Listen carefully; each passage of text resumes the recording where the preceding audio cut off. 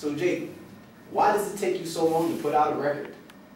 That's a question. Is that a question or is that your opinion? That's a question. Okay, why does it take me so long to put out a record? It kind of does, really.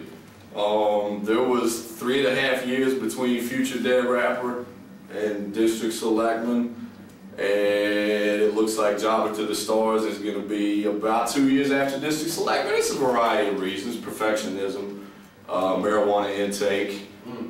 You know, real life, I mean, I'm kind of a one-man label, you know. I mean, the booking agent, the engineer, the producer, the hustler, the artist, you know, the person. It's just like a lot, you know. I mean, I have my staff, Miss Natalia Novak and Biff Rosner and Computer, who you've probably heard from the record, but you know, it's just tough, man. Being a boss is time-consuming. You know, you can't always find time to rap. Which is why I cherish these times to rap. Like tonight at Club Rebel, 251 West 30th Street, New York, New York. Be there. Tackle my business like Oscar Pinata. You get my wisdom and it's costing you nada. With that said, you think I'm a real small. They used to tell Bill Gates that he should get a real job. Quit fiddling with digital chips in his garage. And I don't need 100 bills, I can get you applause. And I produce all our beats too, by the way. Get them in the market for something to rap over. Double-fisted Heinekens. This next verse is for people who know what's really going on in the world. How high's the water, mama? How high's the water, mama?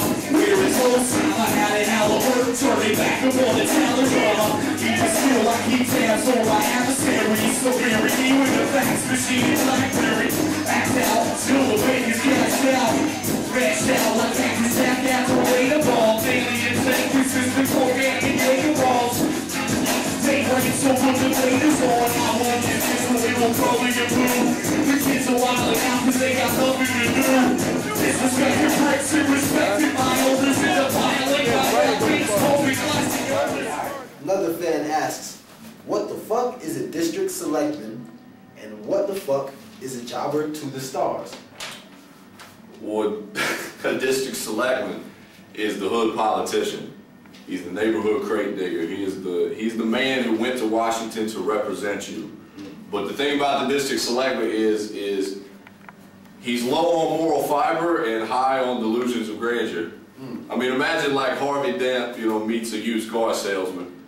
You know, translated into hip-hop format. But, you know, the district selectman is a man, you know, with roughly the clout of a city councilman who's made it his aim to take on the world. What was the other question? Jobber to the stars, what is that?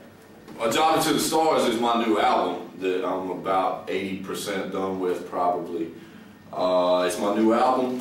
Again, kind of like how the district selectman was a character that reflects one aspect of me. How should I put this? Like, growing up, I watched wrestling my whole life. And there's a lot of metaphors for it in my music and shit like that. But in wrestling, in backstage wrestling terminology, there's a couple different levels of the pecking order of the way people are ranked. You got your superstars, you know, your Hulk Hogans and people who come out and win every night and make millions of dollars and the fans are, woo! And then you got your guys at the bottom of the ladder who are the jobbers. Those are the people that just come out and get their ass whooped every night. You know, wham bam, they get a paycheck to get beat up. And then there's those guys in the middle who are really talented, but for some reason, politics or whatever you want to classify it as, they can't get to the top. But they got their little fan base and, you know, they'll go over the guys at the bottom, but they're never going to get a victory over the guys at the top. And they call those people jobbers to the stars. And that's how I feel in the hip-hop rung sometimes. I say it in the opening track of the record. I'll never get past the mid-card as long as you're in charge. Homie, I'm a jobber to the stars. Like, so that's just like a metaphor of how I feel. Who is your favorite wrestler, and will you be wrestling at Starrcade this year? I believe the final Starrcade was in 1998, but yes, I'm wrestling at Starrcade this year against Greg the Hammer Valentine for the World Television title in a dog collar match. It'll be broadcast on closed circuit television in 1986. But what was the other question? My favorite wrestler? Yep.